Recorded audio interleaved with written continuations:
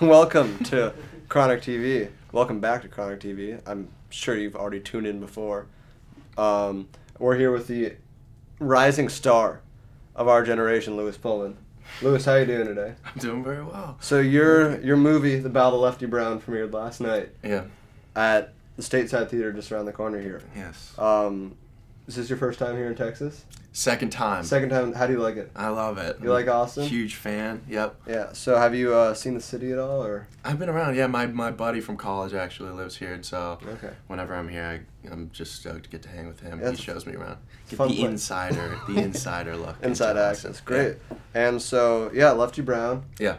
A lot of fun. So much fun. Oh my gosh. Really fun movie. Yeah. Seeing you ride up on that horse in the beginning. That's my friend. It was very exciting. Very That was exciting really for me galloping away. So let's start there. Okay. You Yeah. rode a horse for this movie. I did. Yeah. You grew up on a ranch, so you knew how to ride horses. Yes, I already knew how to. Was there any actor in the movie that was unfamiliar riding horses? There was a couple. If you look close enough, there's a couple stunt riders, okay. especially when they're galloping away. You know, they're going full speed. Okay.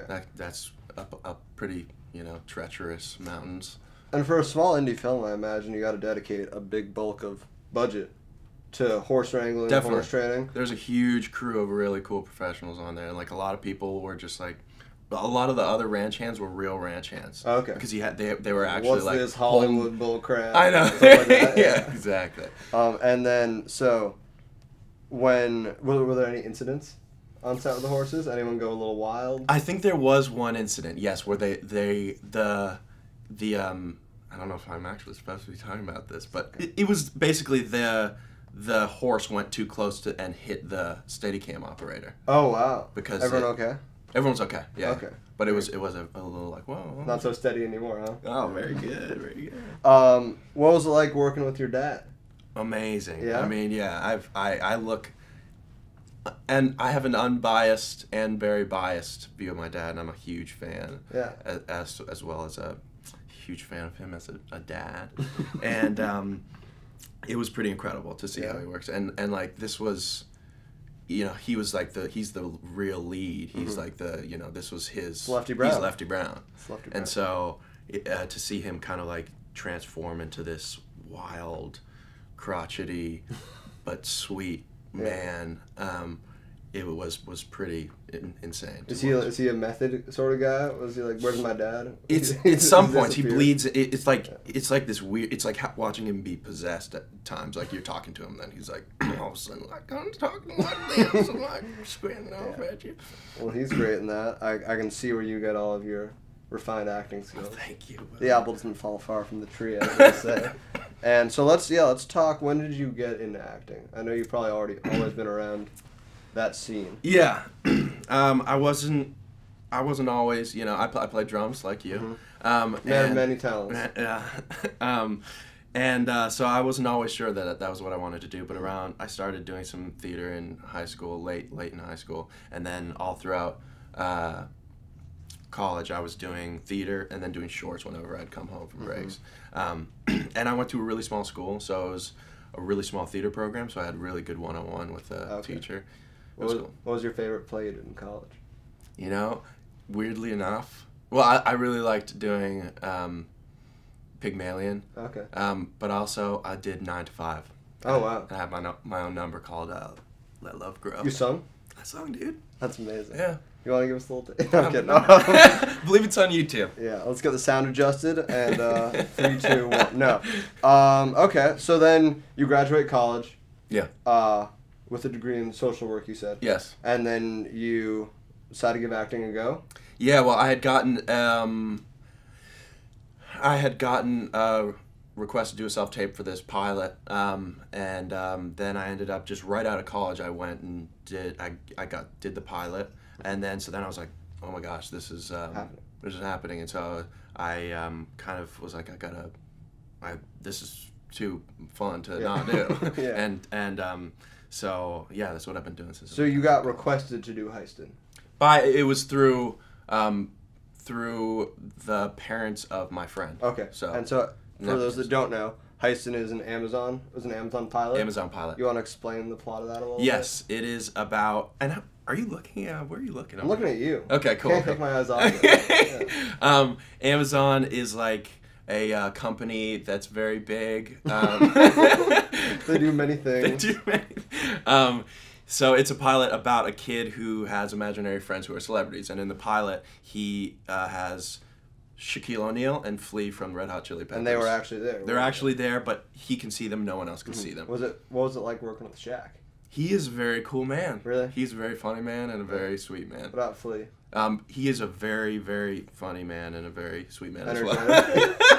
well. Energetic, I imagine. He's really energetic. He reminds me of like one of the, I don't know, like one of the Marx Brothers or something. Like he is just like really witty and like has kind of like slapstick humor, but then is also very kind of focused and very, very, very smart. Cool. Well, that seems like a fun day on set. It was a fun little week. I think it was just a week. Mm-hmm. And you got a bunch of projects in the pipeline. I sure do, yeah. The Keystone. Which we're not talking politics. Sorry. So let's talk about the Andrew High movie. Yes. So Andrew High made a movie called 45 Years. Just came out on Criterion, I believe, this past week or something. Yeah. So he's a hot name in the indie world these days. Yeah. And you're on his next feature. Yes, called Lean on Pete. And what's that about? That is about a kid who, it's about a kid who kind of has is abandoned by his folks, and then kind of starts this life with this horse trainer. Okay. Are you ever gonna do a non-horse movie? You think? I don't or think is that so. Kind of that's just kind your of spot? Yeah, that's in my rider. You know, no pun intended. Okay, so. And are you the boy that gets abandoned? No. Okay. I play a military vet who he comes. So it's like almost like kind of two movies, because the first movie, the first part of the movie is him kind of getting into this world of horse racing, and then it's him running away with this horse and going across country, and then he meets all these kind of like archetypal characters along the way, very American archetypes, and two of which is me and this other guy who are.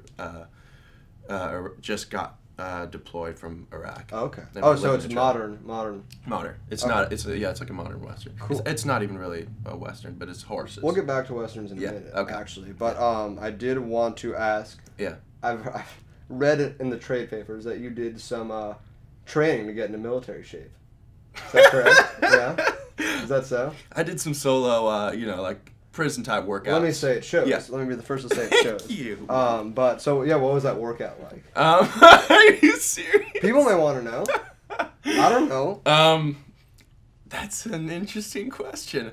I was just doing a lot of not much cardio and a lot Who needs it? I don't. Who needs it? Yeah. Just trying to build some weight and doing a lot of just dumbbell work alone.